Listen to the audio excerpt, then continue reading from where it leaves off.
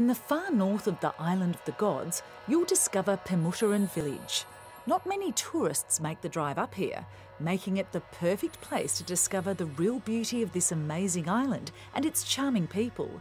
It's a totally different experience to the Bali many people know. The crater lakes and waterfalls are impressive. We visited the breathtaking Munduk waterfall, about a 30-minute walk through amazing tropical jungle.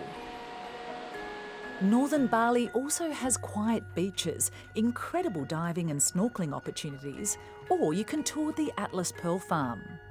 The pearls are harvested from their 5 pearl farms throughout the Indonesian archipelago and one in West Papua. Each pearl produced has been touched by at least 3,000 hands before it's harvested. All of the pearl technicians here are women because the job requires a great deal of delicacy. The South Sea pearls are grown in these beautiful nutrient-rich waters. But did you know that pearl meat is also a delicacy? And more chefs are taking to the pearl meat to create incredible dishes. You've got me pearl meat to try. Are you ready? I think so. What can I expect, Claudia? Well, it's a little bit like a scallop, but not really. It all depends on how it's cooked. That is fabulous. A delicious meal is followed by some local culture and music presented by the children from the Benny Cassie or Seeds of Love orphanage.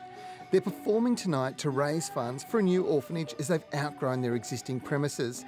And you can support them by making a donation. Simply visit this website.